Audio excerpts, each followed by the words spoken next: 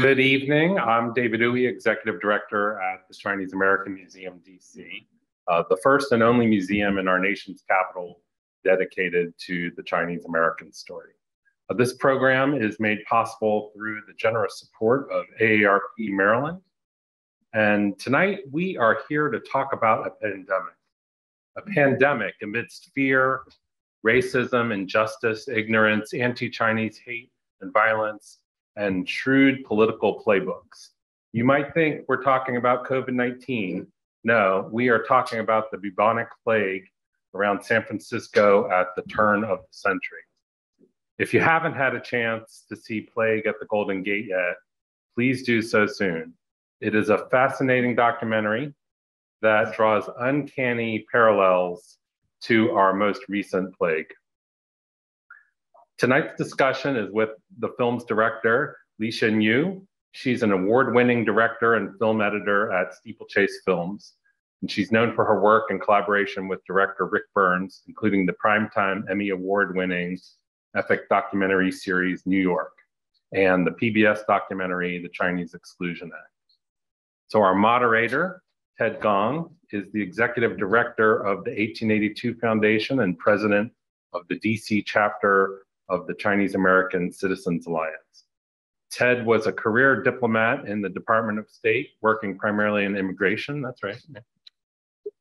Ted is also included in the Frederick Douglass 200, a list of 200 people, abolitionists, diplomats, writers, feminists, and more, who best embody the spirit and work of Frederick Douglass. And I love telling that about Ted. I love hearing you say that. And Audrey Wu Clark is the author of The Asian American Avant-Garde, Universalist Aspirations in Modernist Literature and Art. She is an assistant professor of English at the U.S. Naval Academy, which is right in my backyard near Annapolis, Maryland. So thank you all for being here and in person and online. So Li-Shin, let me first say, what a gift this film is, just in terms of the depth that you go into this story. I've heard about the bubonic plague in San Francisco, but really, even from the museum standpoint, it's just been a very cursory, top-level description of it. So, it really is amazing how this is so familiar to what's gone on in the last few years. Really play by play. So I guess let me first ask, was it a surprise to you the further you got into this project, just how similar it was? It's actually a subject that I did not know anything about. In fact, I was surprised to hear that the bubonic plague, that's the most feared disease in our human history, had come to the United States, and that, in San Francisco's Chinatown. And the more I learned about it, what is striking is how similar it is to what we are experiencing today. The denial, the deflection, the finger pointing, fear mongering that took place. It seems like anytime we're faced with an unknown fear, our instinct is to finger point. We need to latch onto someone or some community to say, okay, that's patient one, right. Patient zero rather, and just go from there. So it just seemed like a story that needed to be told. I think as we learn about this history, it resonates, it allows us to reflect on our past and our future and how we want our future to be. I guess Audrey and Ted, same question. And you always have an encyclopedic knowledge of Chinese American history, but was there a lot in this film that surprised you? The one thing is, just like David, the idea of having this book, so much to learn, not only of the Chinese American history or the Chinese history, but the details of the bubonic plague. I didn't know. And then all the the development of the national health and policies that came about doing that. I think that was just a fascinating, thoroughly fascinating, because it relates so much to what we're doing today. But you know, one of the things that that is so happy to be here with Audrey is that she actually participated in another one of our 1882 Foundation programs, which was related to smallpox epidemic in California during the and affected Chinese. She is, of course, in literature, but she has done a lot about stereotypes and how those stereotypes grew against the Chinese and continue up today. So maybe you can relate a little bit about how those, and that's one of the things that I found fascinating, is that the quick identification of Chinese as patient zero, cordoning off that, and a lot of that maybe even have some precedents in the 1880s, smallpox. Yeah, so the smallpox epidemic occurred in 4 times in the late 19th century. So 1868, 1876, 1880, and 1887. And in all those instances, but increasingly, Chinese Americans were blamed for the smallpox. And it, like the current plague, the COVID-19 epidemic or pandemic rather, it was transferred through droplets in the air. And so people for a long time didn't know how it was transmitted.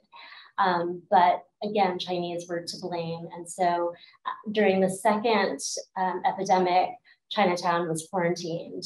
And so it was a big shock to the Chinese American community.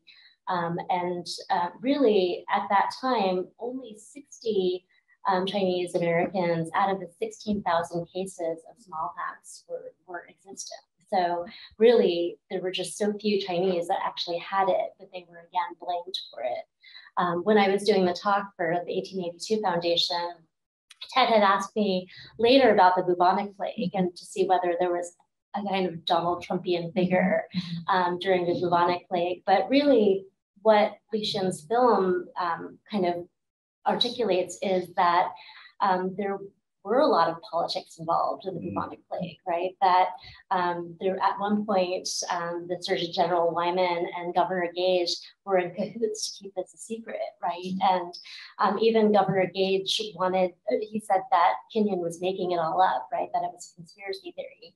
And so people wanted to blame others or to kind of hush this disease so that it wouldn't affect the economy.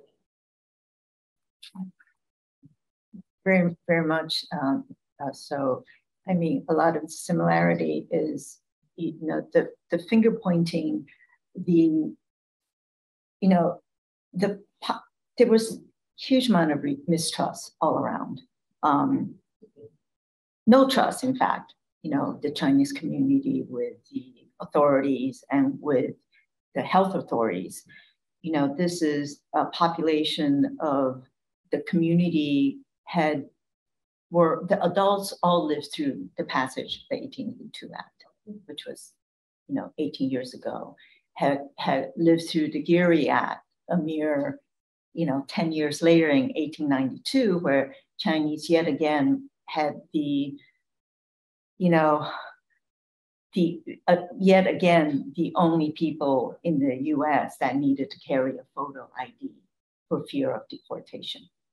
So there's all this pressure on the community, and the Chinese Exclusion Act was about to be renewed a mere 2 years later. Chinatown was where the only place Chinese could live because of regulations that prevented them from living anywhere else. And Chinatown landlords were mostly slumlords, white slumlords who did not upkeep sanitation codes, charged exorbitant rate. So the Chinese community was really under a lot of pressure for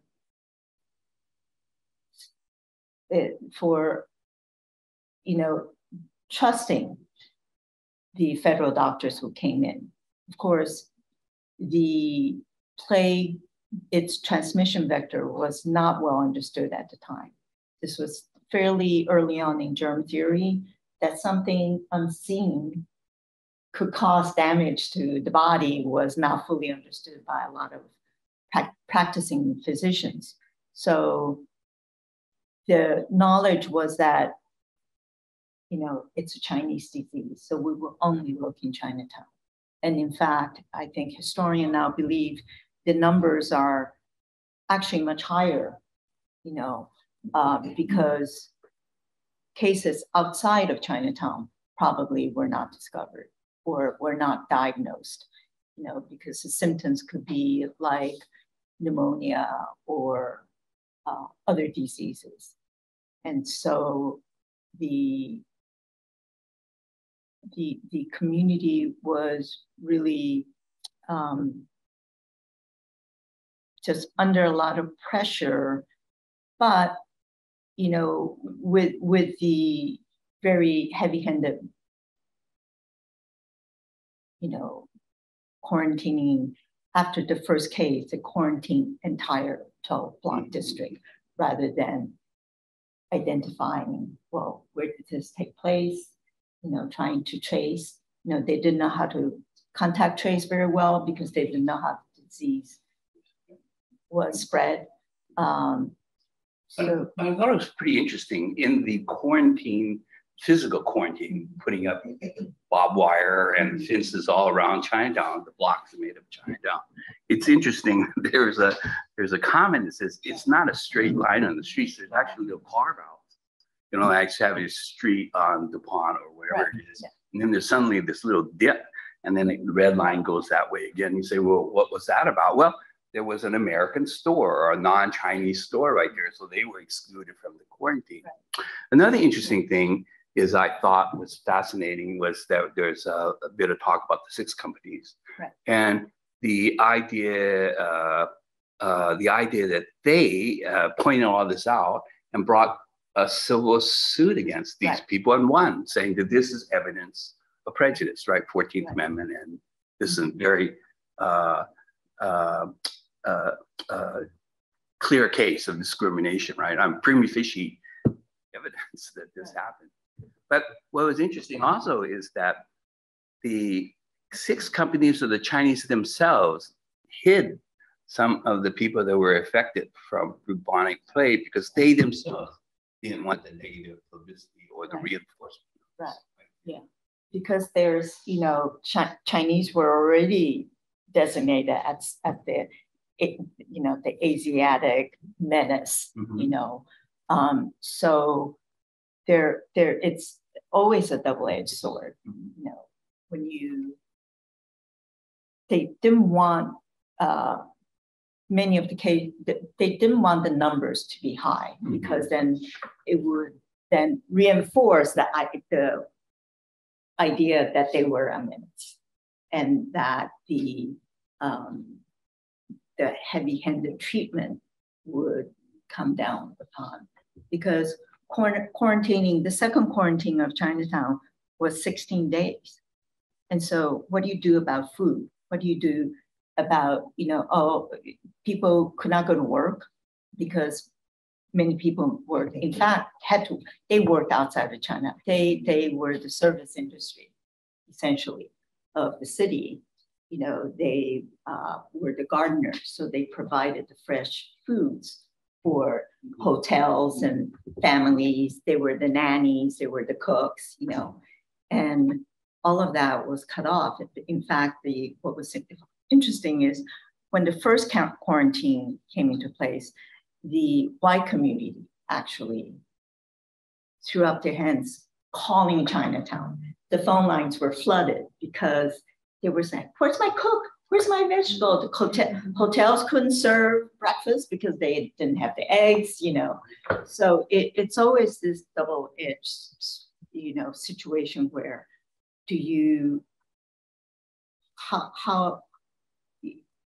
how do you protect yourself from false accusation and real threat? And it's interesting, really, at the time too. They were very directly quarantining a people versus a people in a particular geographic area or just the geographic area itself. it's always about the people rather than the disease. Trying to really identify, they really couldn't contact trace. They didn't know because they didn't know how. It was known that rats was related to the disease, but they didn't know how. Well, the rat has, how does the transmission happen?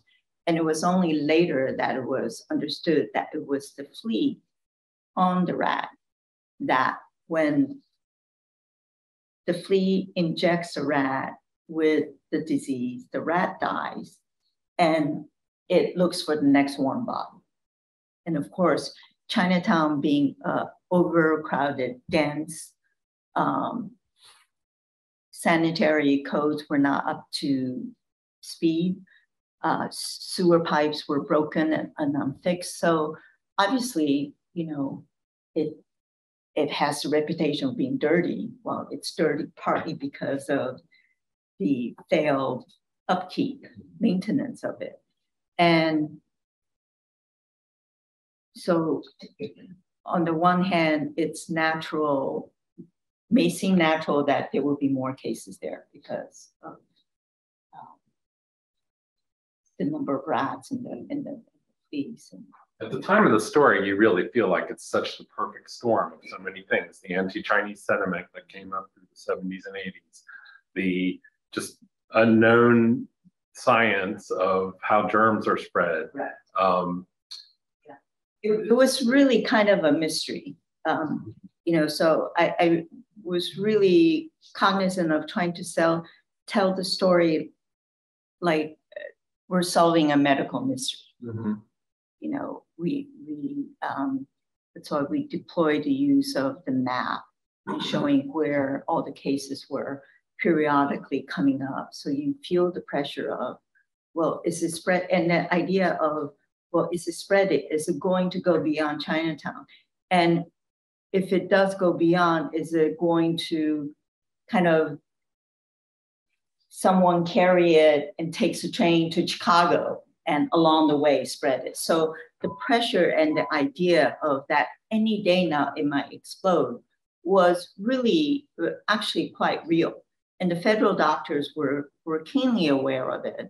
And so that was the pressure on them. But the local officials were very much, well, you can't say there's plague because it will decimate our economy. So there was very much that in play. And there was also the political play of who has the authority? Is it the federal side or state side? And that's something that we're still confronting today. This federal versus state, who has control, who has authority. It seems like the political aspects of it are one of the real parallels to today, where you get the sense that if you have a seemingly unsolvable problem, social, medical, pandemic, that you need someone politically to blame to try to buffer the impact of it politically. It also seems that, the smallpox epidemic of 1868 is when, according to a lot of historians, Chinese Americans were associated with disease. And so that grew and kind of festered until the 1900 bubonic plague. So it was already existing. But that led me to a question that I wanted to ask you about Kinyon, because it seemed like Kinyon believed that it was the Chinese who were the infected people, right? Like for all of his merits and wonderful innovations, would you say that he perpetuated the yellow peril stereotype a little bit, or? He certainly, I think, ascribed to that idea, which was the idea at the time, because they didn't know. He had the science to diagnose cases as, bubonic case, bubonic plague. And he was waving the red flag saying, it is here, you cannot say it doesn't exist. So very much so, but he was also under the notion that it was affecting Chinese only. And was later on when Rubber Blue came on the scene, where cases begin to appear outside of Chinatown. As more cases developed, affected the white population, it suddenly became, well, this is what is happening here, and we need to really do something. And so it wasn't too clear, you know, Kenyon, obviously, the difference between Kenyon and Blue, the two stock, and it's very relevant today to how much do you communicate and how much do you work with the community that is affected, regardless of what the ethnicity is of the community. How do you, and that goes to your original things, is there was no communication. People just never talked to each other. And so you couldn't develop it. But I didn't get the sense from reading it or watching the film, was that Kenyon felt it was like Chinese people that was actually the vector of this, or was it, because that didn't stop Blue from going in and trying to look at the other issues. And in Kenyon's case, he's a scientist who was working at, for probably the first time, started looking at actually microscopes and things of this sort to identify plague. Yeah, he was a brilliant scientist, like our leading bacteriologist at the time. But he was stationed on Angel Island, which is, you know, back then a 45-minute ferry ride, and then I don't know how much longer before you can get into Chinatown. And he met a lot of pushback, like from the get-go. No one wanted to believe him. No one wanted to believe that plague existed, you know, for their own individual reasons. And so he was fighting against that. And also he, you know, followed the ideas then that it was a Asian disease. Now, it's interesting that when Blue comes in, he takes an almost opposite view, takes in a Chinese translator with him, goes among the people in Chinatown and different places. And you then, one of the key takeaways from that incident, what you should do today is get the trust of those people that were affected. And and it turns around the Chinese press and everybody else. It says, let's help. Let's work with the feds, right? Something. And he paid his Chinese workers as much as he paid his white workers.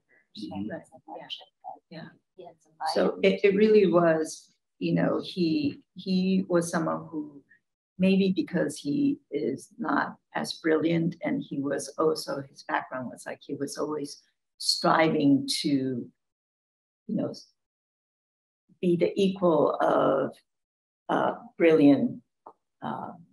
Actually, his older brother was a naval admiral, or, you know, just adored by everybody. So he always felt like he had to do a catch up. And he just wasn't sort of quite as brilliant as Kenyon was. So he was more open to other methods, and which in fact was what was needed. You know, he understood that, well, if it is happening here, I need to find out.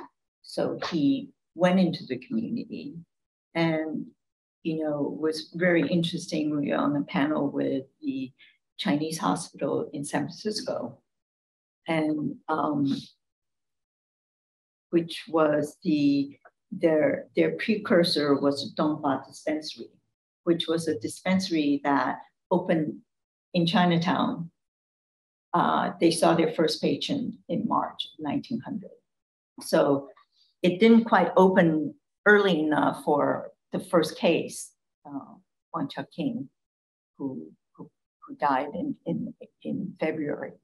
But here again is a case where the Chinese community had to pay a hospital tax of $10, but could not access the service, health service. So they lobbied over and over to establish their own hospital, but was denied permission by the city. And finally, in 1900, April, March, they were able to open this facility. And $10 must have been the equivalent of a few $100s. Probably. that was quite a sum for an individual to pay, and then deny access. So someone asks, just wondering what happened to Wang, the interpreter. It was very difficult trying to first of all trace, and find out more. And there's trying to do this film during lockdown was a challenge because there are archives that we couldn't access. What I would have loved to do is gone into San Bruno, Nara, to see if there was a file on Wang Chung and try to find out more about his personal. He was a active member of the Sixth Company, was secretary, and there was in fact a case at the end of December of 1900, where part of Kenyon's job as the officer was to inspect all the ships that come into San Francisco to make sure they do not carry disease. And so if there was a suspicion, he would have to fumigate all the luggages, inspect the passengers, and he docked all the Chinese goods that was coming in. So trade in Chinatown came to a halt. And so Wang Chung actually represented many of the merchants and sued Kenyon to release their goods. Yet another parallel to today. Yeah. So he was quite an interesting character. I wish, we can find out more about what happened to him. So you alluded a little to some of your research. So during the pandemic, were you relegated to strictly online things that you could find? Pretty much. I mean, we were fortunate in that there were a lot of prior research done that we were able to draw on, but certain specifics that you wish you could have firsthand, information, firsthand information to read and find out about was difficult. So were there any organizations or institutions that were really helpful during the process? The San Francisco Public Library was actually the only one that were open to us. Later on, Berkeley, we had a couple days there, but it was already later on in our filming process. And San Francisco Public Library was very cooperative. We had limited but frequent access. 4 hours here and there, and we were able to kind of gather our research, and then they opened up their archive for us to film, which was incredible. So are there aspects of the story that made it to the editing, I guess were cut to the editing floor that you wish you could have included? There was many aspects that, we,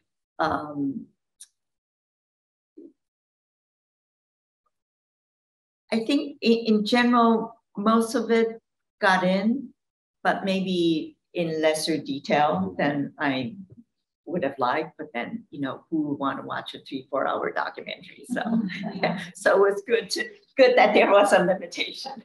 So was there things going on in parallel on the East Coast at this time with the Chinese? The smaller numbers of Chinese that were on the Bubonic plague, not that. Or even just the fear mongering around it. I mean, were there? I think that was going on even from once the Exclusion Act was passed, and Ted knows this well. We went through a decade of the most violent decade that was perpetrated against Chinese, all communities.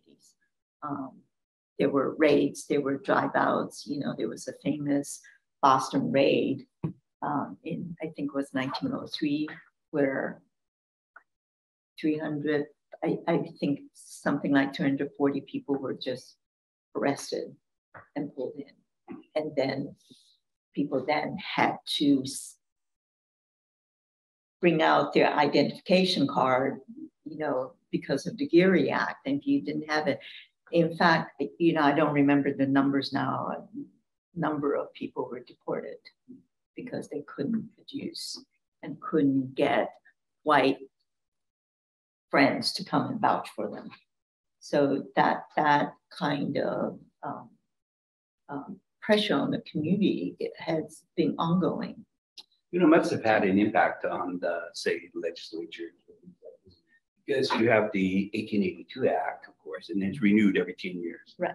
And so, but in 1903, you make it, it becomes permanent. Right. And so this is right at the time when this bubonic plague is going on. So the legislature, the people who are in Congress are probably very cognizant of this, right? The continuation of the stereotypes, or that it's an Asian issue, dirty Chinese or whatever, those things perpetuate and become manifested in a permanent making of the Chinese exclusion laws permanent. This medical, Asiatic medical menace, you know, those three words, just, you know, I cringe when I read it and when I have to say it, but it is a code. It's a very coded language, you know, that very much just, you know, very clearly saying they are the other. They are unworthy, they are undeserving, they are, you know, all these things down the line, which makes it very easy for you to say, well, if they're unworthy, we can very easily, you know, just do violence, enact laws that just exclude them. They're excluded already, but it's not enough, and we have to, you know, pile it on. And that language, you know, they're unassimilable. That's language that is, we hear more recently as well. It's just when you, and it's used, you know, when you other, it just allows, because it dehumanizes you. And once that happens, it just seems like it's so much easier to perpetrate, you know, acts of violence against a community. And it's not, the othering takes place not just with Chinese American, Asian American, and all people of color. You know? And I think one of the takeaway lessons that I get from this, in the end, when San Francisco was in fact successful in stemming cases, was when all the communities across the board came together to work together. And I think that's also a great lesson for us to learn today, you know, that only when we work across communities can we really, you know, stem the tide of racism and other issues. You know, John A. Powell, who's in our film, has this wonderful phrase about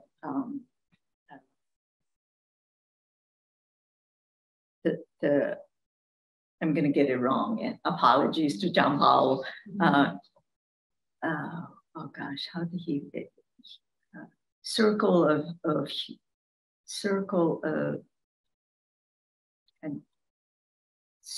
of humanity, and it is this idea that if you're within the circle, you're cared for, and if you're not, you know, so othering comes to play in there. When you're other, you're outside of that circle. And so a lot of the inequity, whether if it's in health or economic inequity we see is because people are not embraced within that circle.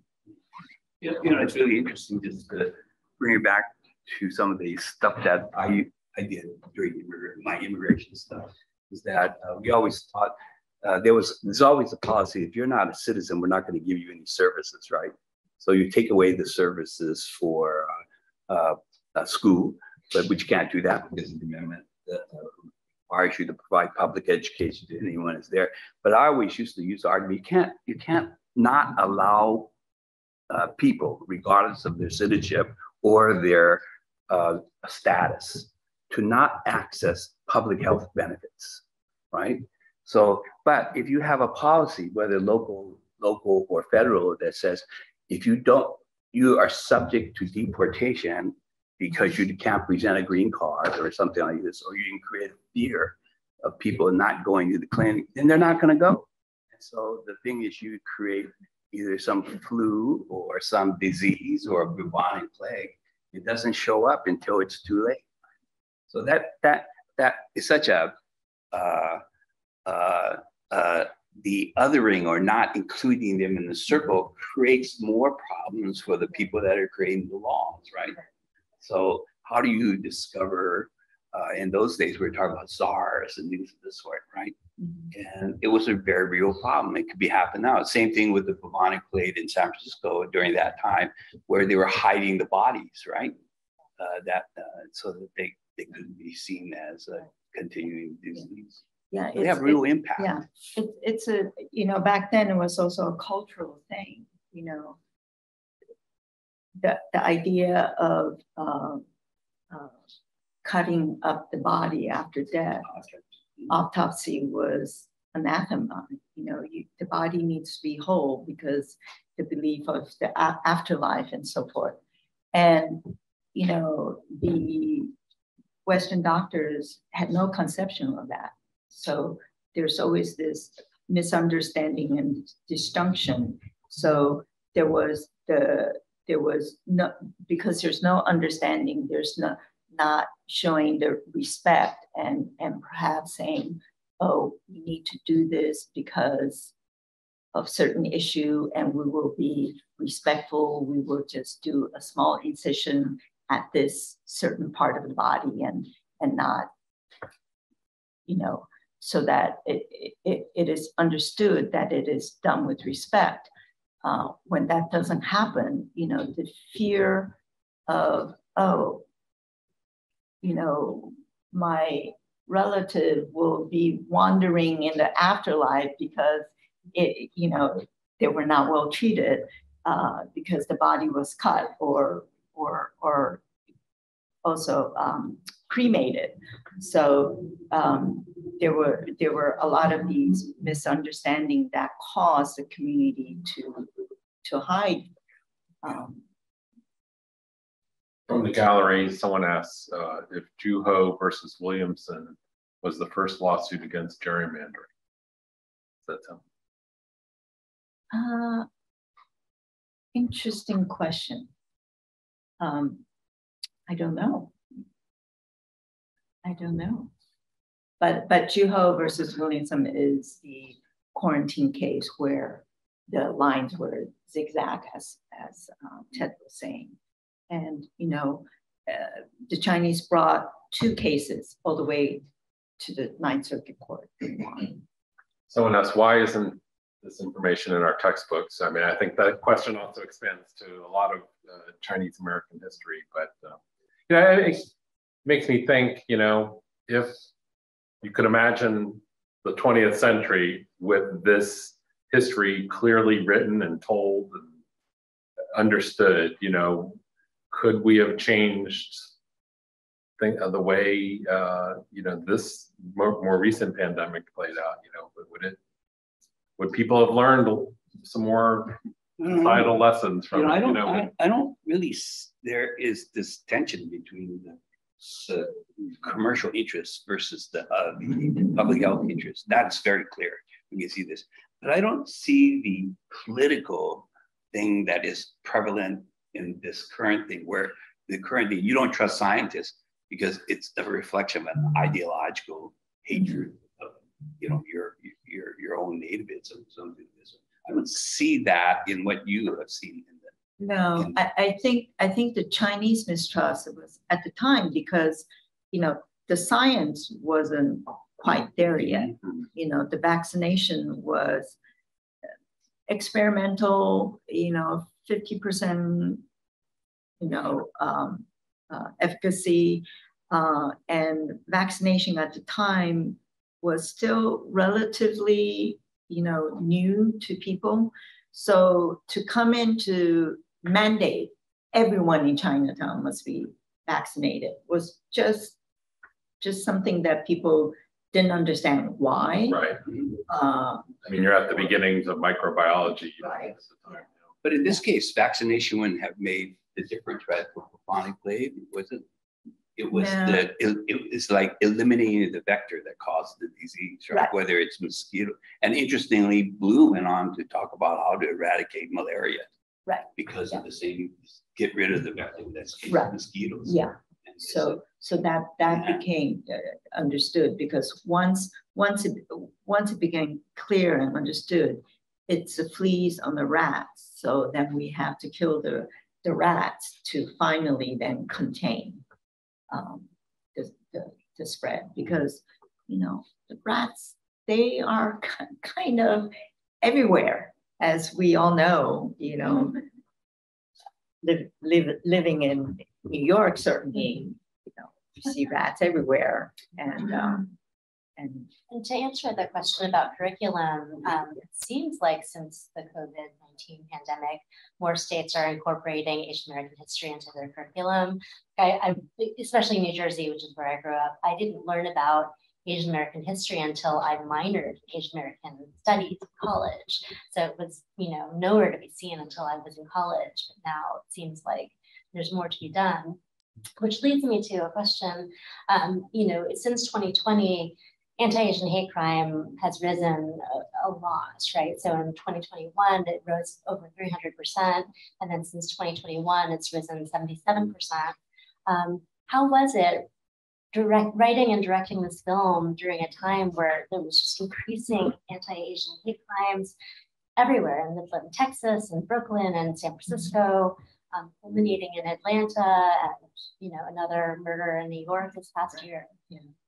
How did it feel writing about this happening historically in your present moment? Yeah, it really is. Which we talked about it earlier a little bit, is how to tell this story so that people understand that today's situation, we are not that there is a history to it. In fact, that doesn't justify it. It doesn't. Comfort's not the right word, but I think when you see a pattern, kind of what we were talking about, the political pattern, the health denial pattern, the science denying pattern, that you see that pattern, and you also see the resistance to it. That I find that it gives me a slimmer of hope. Your question of if we had known this history, will we not have repeated it? I don't know. Human nature is such that you're faced with an unknown fear. You don't know what to do. You don't know the answer. So you just go, well, must be them, that is, we've seen that across diseases, right?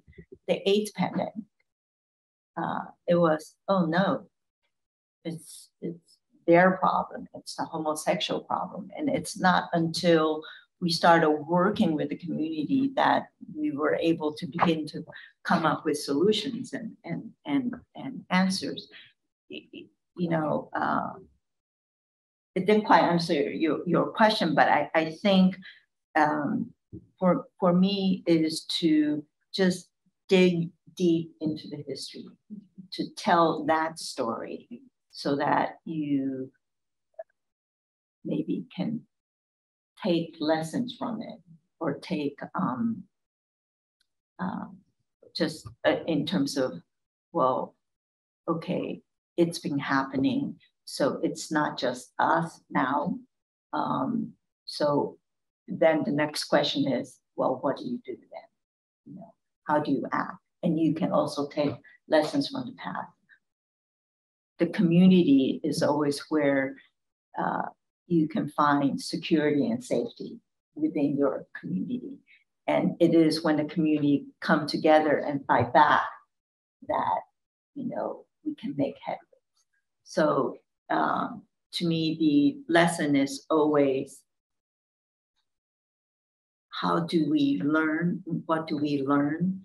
And to reflect also individually, because we all have preconceptions and misconceptions, right? It's not just, you know, Chinese Americans, we have our misconception, you know, biases. And so we need to all reflect inwards and work across community to you know, somewhat related, maybe not totally, but the question of education and of course, it's the idea of fact finding and then doing it in an objective way so that we have those things there that we can tell the story.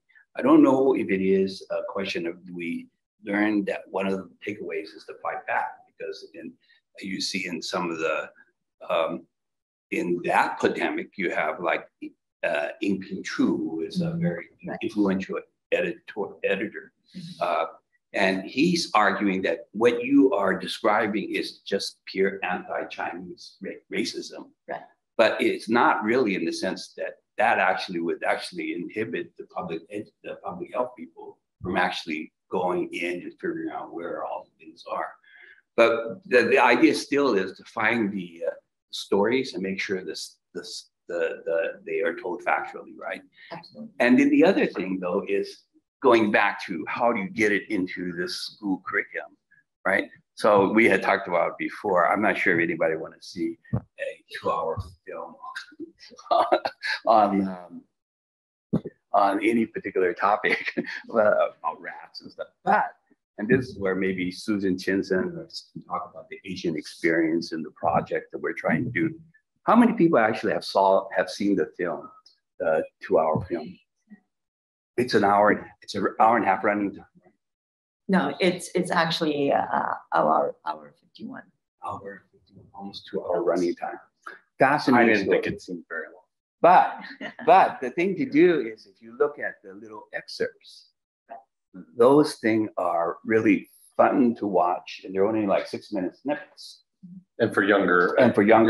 Younger audience or other audience. So you're thinking about, how do you teach? How do you get this stuff into curriculum, both for any levels, but particularly for the younger levels? And this is where some of the American Experience project makes a difference, where you can take these things and put them into a curriculum so that people can learn about it and be receptive. So it doesn't have to be everything in one go, right?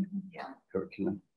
Actually, my 10-year-old watched some of your film with me and said, this is terrible. Like, you know, like he was thirsty to learn about this information. That's great, because then you can open up conversations. Someone from the gallery asks, what do we know about the lawyers who brought these cases forward? It's lawyers who took most of the cases. And can I just add, if anyone in the audience, live audience, has a question, just feel free to raise your hand. Yeah, the Chinese community really were savvy in that they hired sort of the best white lawyers to represent them. For example, Wang Cheng is bilingual, so they have community members who spoke English and worked with the Chinese lawyer. In fact, the lawyer of one of the, I think for both cases, one of the lawyer was a former judge who sat on the case of Mamie Tate, the educational case in San Francisco, where a Chinese parent wanted their daughter to go to the public school, but was denied access, and fought and won the case. And the judge who, again, 14th Amendment, equal protection, maybe won the case. That judge actually became one of the lawyers in the 1900, the Juho versus Williamson case. I think Ted and I always talk about having a program that just focuses on all these landmark cases, because they really changed a lot of playing fields, made really great big impacts in a lot of areas. So some of them are really. Even though the Tates won the case, they still weren't able to send Mamie to school. Right. As a board of education made it impossible. Well, you know what it was that Plessy versus Ferguson was still was reaffirmed. So you have separate but equal. And the question for the case in California, the Amy Tate case, there was no Chinese school to go into China. And that actually established the first Chinese, one of the first Chinese schools in San Francisco. What is it? Anyway, that's there. But the one of the interesting things is the more you learn about these cases and things that are going on, you begin to realize that the 6 companies, this traditional organizations, which many of the time when I was studying Asian American studies, kind of poo-pooed the 6 companies because they're traditional, right? They still fraternal organizations and other sorts of it. But it's quite clear that they were behind the hiring and the bringing on of the lawyers that can argue the cases. So I've always thought that it's worthwhile doing another study to think about the 6 companies being much more significant in Chinese American history than they are given credit for, because what comes up here is that they are basically a Chinese organization trying to just make their way in the U.S., maybe gathering funds for the revolution in China or something of this sort, but and maintaining a lot of traditions, but they were very key to a lot of those cases. Very much. Members of the Chinese 6 company oftentimes are the kind of the influential members in the community of their family association or merchants. So they're very, very tied into the community, and naturally the welfare of the community is their concern because that's their base. And they were, in fact, I'm in the middle of reading May Nai's new book, The Chinese Question. She touched upon this issue a lot, where they were pretty quite savvy in terms of knowing, well, we know we can't get everything. So what is the best thing we can negotiate for?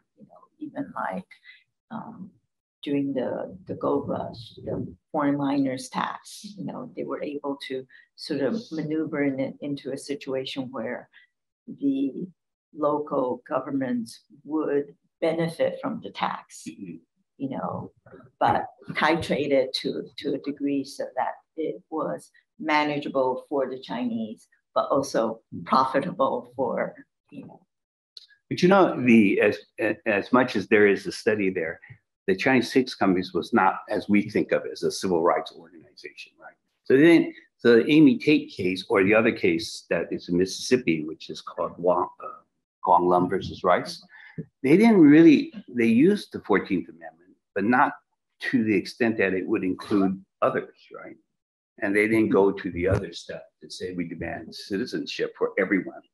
That's not what they just want to protect some. In fact, the Chinese American Citizen Alliance, the one that we talked about, I belong to, they were formed as the native sons of the Golden State. I went there. But one of their provisions was that they would, you had to be born in the United States. You had to be American citizen. So at that time, you had Chinese Exclusion Act prohibiting becoming naturalized. They took a lot of criticism from the 6 companies, traditional organizations who said, you guys are becoming Americans, you're losing your Chinese citizens. So there was a big separation in the direction that these people went. Yeah, I think that's sort of still an issue in with the more recent immigrants. It's like, do you assimilate, and how do you then still hold on to your culture and tradition? That plays out today as well. So Li-Shin, if you were to have one legacy that you could envision for your film, what would that be? What would you like the outcome of your? Obviously, you produced a great film. That's an outcome. But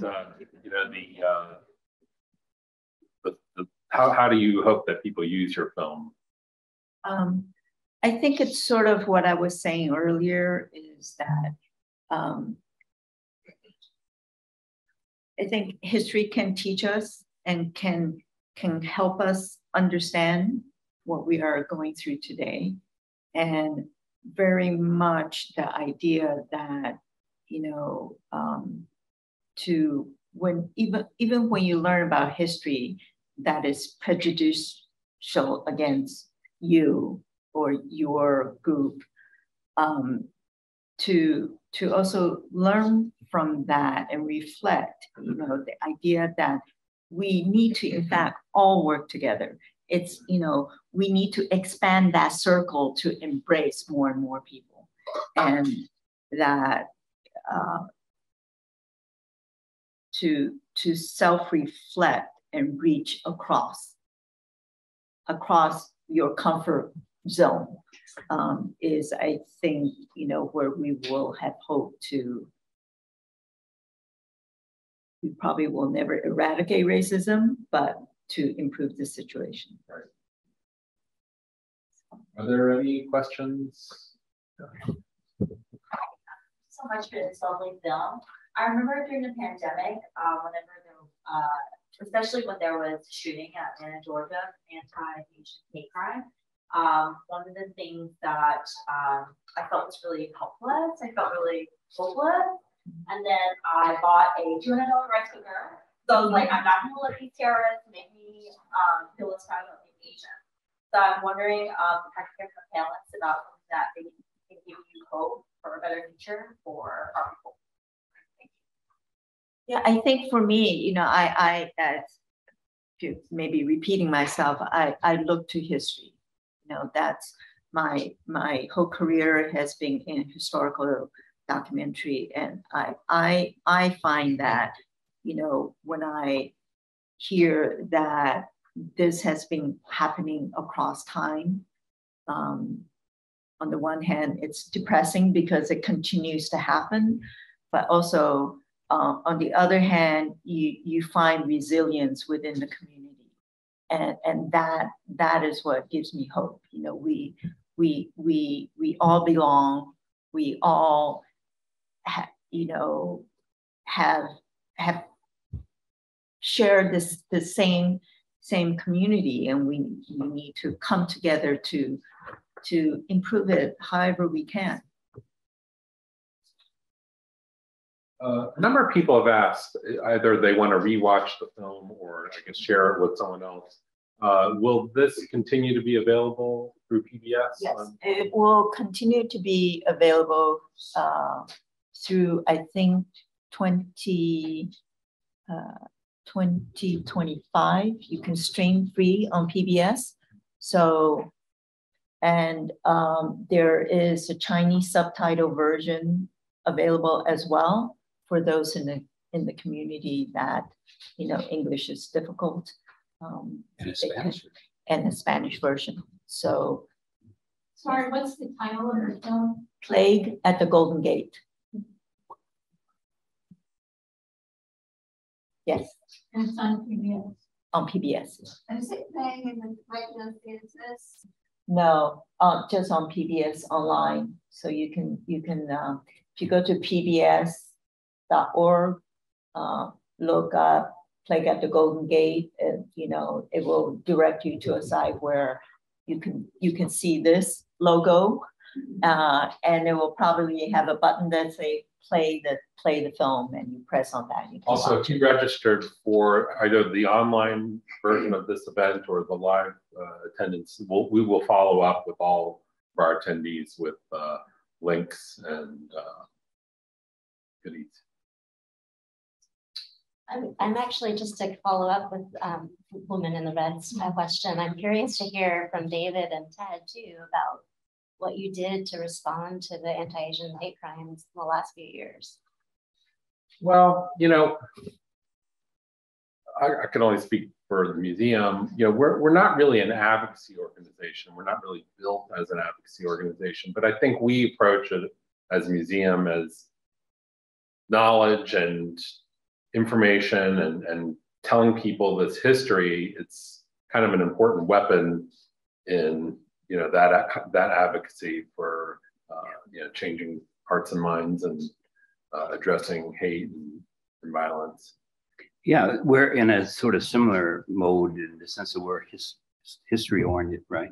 But we so we're slightly different from civil rights organizations, CA or more, but that we still advocate. And one of the things is that if we can find a historical topic like the Page Act, and what we would do, and we did, we have a seminar which of talks for presentation, Page Act, through line to Atlanta. And what we would do is then have a talk about the Page Act. And that Page Act was one of the first exclusion laws that particularly targeted women. And Chinese women particularly. So we took that law and explained the history of that law and the various prejudices, stereotypes that came out. That's where you begin to have that the Chinese women were subservient and were there. They were basically sort of like slaves in the families and things like that. So then we had the panel like this that talked about how that prejudice continued through and is manifested in the Atlanta killing, right? So we had that kind of discussion. The other thing is, and I'm setting this up to lead into Audrey's new book, which is going to be about masculine stereotypes in our literature. And that's one of the key things to think about. We are involved in things that are trying to change or symbolically have things represent the image that we want. So one thing that I would add, we promote quite a lot when we do fairs and we pass out things is Community 100 has a thing called the Yellow Whistle campaign. And so what that does is literally a yellow whistle with a card. And so the idea is during the anti-Asian hate movements, you see a lot of people just attacking women particularly Chinese American women on the streets. And so push them over or things of this sort. And if you had some kind of a whistle that will help alert the people around them, it's not going to prevent that prejudice from happening or occurring, but it might help a little bit. And then but importantly, the whistle itself is a sort of symbolic representation that you're not going to be quiet, that you're going to continue to do things. And you use the yellow, which has two significant colors, right? I mean, the color has two significance. One is that you're afraid, right? But if you flip that over and you say yellow, that's my color, I'm going to be proud. So this is the type of things that we get involved in. But more important is exactly what we've been talking about. How do we in our education make sure that the image of the Chinese American is as an individual who is worthwhile on his own, part of America, and on your own, whether you belong to America or not, you're worthwhile. And so in the literature area, that's where you really want to look at how do we write to make sure that people have that right impression and the right history, the right impression and the way that we express it. And that's Audrey's.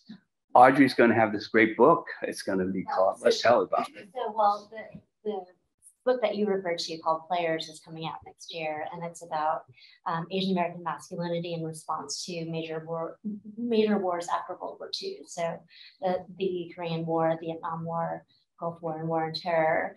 And my argument is that they were taking on this kind of American imperialist persona in their everyday lives as appears in literature. But my third book project, which is what I really dove into during the pandemic, is on this period that David describes as one of the most violent anti-Asian periods in history in the 1870s and 1880s, which is what I call the lynching period, in which there were literal lynchings of Chinese Americans in the 1880s. As Li-Shin pointed out, they were driven out of West Coast cities, continued to be lynched. And this is also the period in which the first Asian American writers, Chinese American specifically writers, were published. And so I contextualized the first Asian American literature within this really violent period. And I think for me, it was really cathartic to be writing about it because it helped me kind of make sense of what was happening around me. But also I kind of understood these writers better, of trying to be productive during a period and that was really against people like me, right? And so I think that also I surrounded myself with people who were supportive. And I joined Stop Anti-Asian Hate groups and reconnected with people I grew up with. And on my campus, I helped run an Asian Pacific American Wellness Alliance, and we would have check-ins with each other, especially during these times where there was just rampant anti-Asian hate in this country.